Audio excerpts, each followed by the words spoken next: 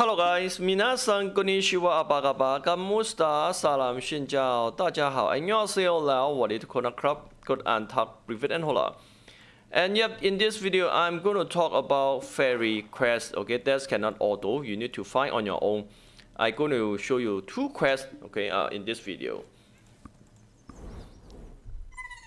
Okay, this quest about last farm. Again, last farm in Serendia. Okay, for last farm in Serendia, you just need to come to this area.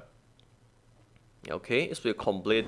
And next one that you need to know is quest give different level or EXP that need to level up. Okay, for me I pick a higher one. Okay, for today is give 100 points for both quests. Okay, that's gonna help you increase a lot. For other quests, sometimes give like 80 points or maybe more than it. Trying to find quests that give higher point. Okay, for stat we can immon later. Okay. Next one about Calpheon paying the quest. You just need to come here and come here and then come to this area. Okay.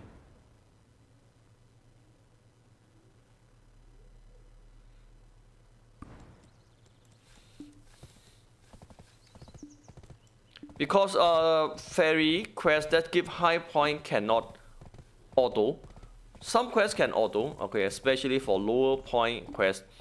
For high point quests, you need to find on your own or ask in war check, okay, or trying to fix or find which your guild member is going more better. Okay, for paying the is going around here.